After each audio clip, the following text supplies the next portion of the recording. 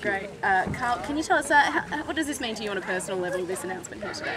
Oh, look, it's a significant announcement for the people of the Gulf region, but for me personally, this is my grandfather's country, and it certainly means a lot to me to have it formally declared that this is an Indigenous protected area for the Yanyuwa people and the Gulf region people, so a very significant event.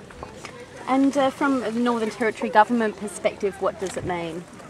Well, what it means, and I said that in my speech, is, you know, for governments, land has been a bit like a jigsaw puzzle, and over the years the jigsaw puzzle's been thrown about, pieces have gone missing, and today's declaration for government means that a very important piece of that jigsaw puzzle's now in place.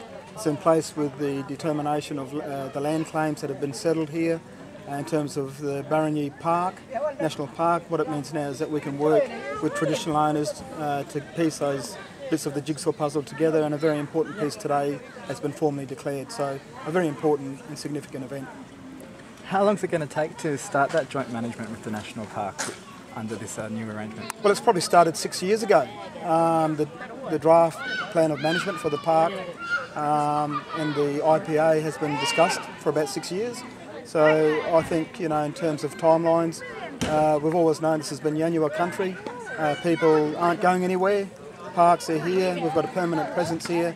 So, you know, in the very near future, what it means is that we'll have a formal plan of management linking in the National Park with the IPA. Yeah, can you just reiterate what you said earlier today about the connection with the National Park and the joint management? What does that all mean? Well, what it means is that the park's not sitting on one side or inside an Indigenous protected area with no plan of management. What it means is that the two will work together. The two will work in terms of the aims and objectives of the Yanyuwa people and the vision that the elders set out many, many years ago. So a plan of management that will incorporate a national park and the Indigenous protected area, and that plan of management will tell a lot of stories.